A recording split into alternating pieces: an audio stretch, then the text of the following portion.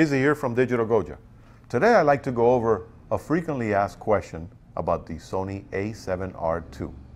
If this video helps you, don't forget to hit me up with the like button underneath and subscribe to the channel.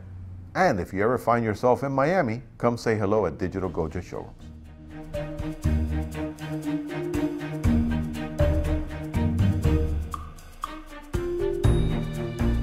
Can I use my E-series crop sensor lenses on my Sony A7R II? Absolutely. Remember, Sony helped you out by using the same mount. And there's an added benefit. Let me show you how easy this works. First, I have my trusty 28 f2, and notice how it's designated as 42 megapixel, which is a default.